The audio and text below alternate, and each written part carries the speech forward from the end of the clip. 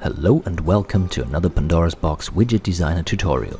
In this episode, we'll introduce you to the Custom Script Buttons feature. Right-click anywhere on your Widget Designer screen and select Create, Button, Custom Script. Use the crosshairs cursor to place the button on your screen. Right-click on the newly created button and then select Item Properties. The configuration window will now open. First, go to the top right and enter a name for your button. In order to avoid confusion later on, it would make sense to choose a name that actually refers to the function of the button. In this example, we will simply call the button Test Button, due to the fact that we will be trying a few different things with it. At the left-hand side, you will notice the Type heading, which allows you to either turn it into a click, a flash, or a toggle button. The differences are that a click button simply triggers a command. A flash button is the same as the traditional lighting desk flash buttons.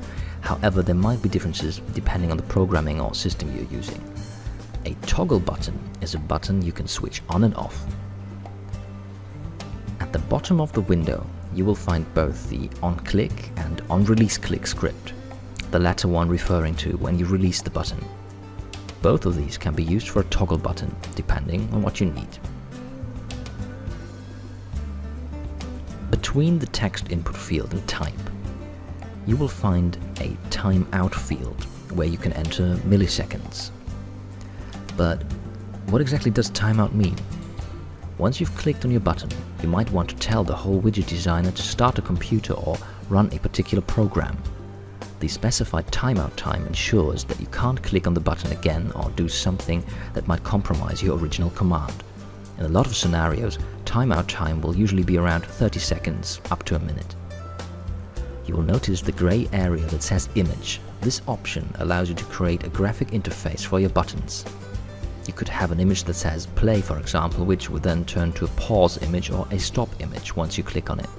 You could even use a different image for highlighting you're moving a mouse over a button, or to indicate that you clicked on the button with your finger in case you're using a touchscreen. Next to Image, you can select the size of the button with height and width. At the bottom part of the window, you'll find the Command area, where you can simply select the commands needed for creating a custom script button. It would take a very long time to go through all of them, but just to mention a few, these commands allow you to activate sites, you can activate clears, you can send resets or send commands to the sequence in order to go to a particular queue, which frame to go to, pause, play, stop, store active at a time set, shutdown, reboot, close, or even a collection of commands. Let me give you an example. We could start our string of commands for our button with wake on LAN, which means you will start a server via the network, followed by widget wait 2 minutes, which allows the server to boot without any hassle. Then the command start application Pandora's Box client, which leads to the software being started on the server, followed by another widget wait 1 minute, with the next command specifying that the timeline is to be set to play in order to start a show straight away. This is just one example of how to build a user-friendly custom script button that would allow a human client to control a show. Your best source of information about all the different commands, however, is without doubt the help file. Good luck with designing your own custom script buttons in the future, and thank you for watching.